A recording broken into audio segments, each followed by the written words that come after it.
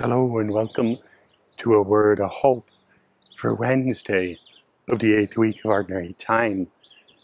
I'm Father Scott Steinkirchner, and we have a lovely gospel today about something so ordinary. Power struggles.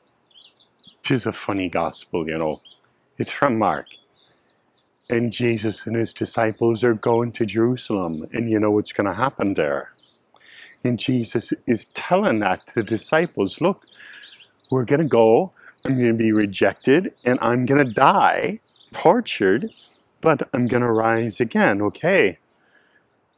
And James and John, you can see them there nodding their heads, you know, and they say, yeah, okay, but Jesus, we want you to do us a favor.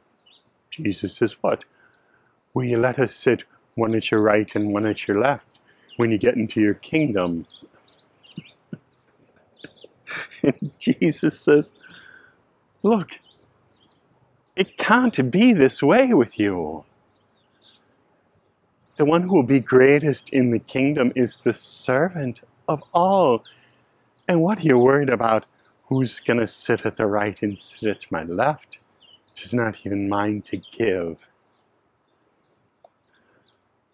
But what's amazing about this reading, because many things are wrong, but what's amazing is Jesus is talking about his death, and they're asking about what kind of status will they have in the next life.